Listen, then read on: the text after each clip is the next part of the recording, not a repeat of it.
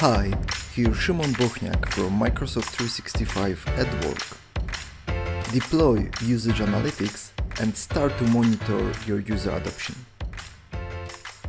I prepared for you instruction how to deploy Office 365 usage analytics on your Microsoft 365 environment. This is the solution that gathers the data from usage statistics and deliver you the reports that will help you to tell who use what in your organization, how usage is split between active and inactive users, and which key Office 365 applications are utilized by your business colleagues. Of course, this is not the details of the reports that Google Analytics could deliver for your website, but still this is something very valuable, something that you should know and something that you should use in your company.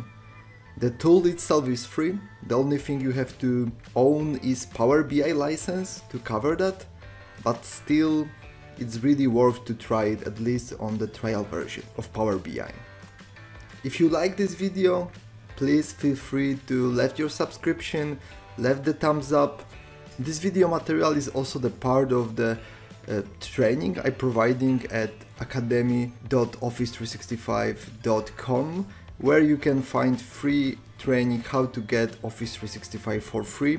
During the training you will get the chance to know other adoption tools that you can easily deploy in your organization for free, which mostly are provided by Microsoft. Now I will switch to my screen. One of the first applications you should deploy on your Microsoft 365 environment is Microsoft 365 Usage Analytics. This is a free tool that helps to analyze and review current state of usage of your platform. This is the free app prepared by Microsoft based on Power BI, which retrieves the data from the usage statistics in the Office 365 and delivers free reports which will help you to tell where you are, how applications are used, by whom, where some adoption activities will be needed. This application will be the most useful from perspective of the adoption process. So how to train the users, which business units or which countries using the Office 365 the most efficient way. And you will be able to retrieve a lot of data about how your users behave, what they are doing, which application they use. When you will go to your admin center, Microsoft 365 admin center, go to the reports and to the usage. In the usage you will see the reports. This is standard reports, which I also encourage you to try. Of course we are on the test tenant, so we have one active user, but on your production environment, on your client's environment, you will probably see here bigger numbers. So both solutions will tell the same story from your perspective. And in the bottom of this report you will find here Microsoft 365 Usage Analytics Get Started. So go there. In the next step you will see possibility to turn it on. The one important element about that, you need Power BI Pro license here. In the developer program this license is included. On the production tenants this is something that you have to buy. In worst case, if you have to try it for a moment, you can enable trial license for that and use that for 30 days just to test the solution or see what kind of data you can get there. When you will refresh your screen, you will see that we getting your data soon. In this place there will be possibility to start the applications. You will need to give Microsoft about 15 minutes, sometimes an hour. After that time, get back here and we will follow the next steps.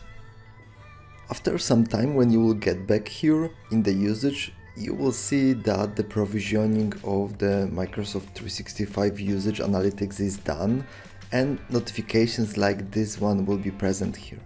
What you have to do is to copy the tenant ID that is presented in here and navigate to the Power BI to finalize the setup of this Power BI application. When you will navigate to the Power BI dashboard, go to Apps and select Get Apps. In the new pop-up window, select the Microsoft 365 Usage Analytics. In the new window, just select Get It Now and fill the data in the form.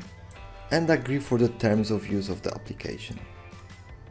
The deployment of the app will start. Select to install it. When the new application will appear, open it, and you will need to connect it with your data. So this is the space you have to put your tenant ID to make it work. And confirm to sign it using OAuth. The app will need few moments to set it up with access to your tenant. If you would like to play with the more realistic data, the basic setup contains some dummy data. This kind of setup will be most useful in case of trying these reports, but still it's worth to play with it. Deployed Microsoft 365 Usage Analytics solution offers you a lot of interesting reports that gives you insights about how your users, how your business using Office 365 applications across your Microsoft 365 tenant. All reports are interconnected with each other, so you can drill down through the data you have there. You can check how the adoption, usage or communication looks like across the platform, how users using collaboration or storage, or do they use mobile solutions in your environment. Another useful thing you can find here is informations about how many users do you have, how the license are assigned across them, and one thing which could be also very important, how the product usage looks in very detailed informations, like here from perspective of Exchange, how many emails, how many messages is sent. You can use that kind of reports to do your analysis about your adoption process, about the training that are needed for your business users. And one more thing which is also quite important and very useful, you can drill down through that data based on the company name and based on the departments assigned there. So this is something that you can also use to get into very detailed information here. The reports are not perfect, but still they are very good, and this is a useful additional component that we can use in your organization or on the client side to see how this Office 365 environment is used, what kind of components are used, where the improvements are needed if you want to increase the utilizations of the Office 365 application. I encourage you to try the application. It is free from perspective of the product of the license, but remember, you need to have Power BI Premium license to use it. As you can see, deployment of usage analytics for Microsoft 365 is quite easy.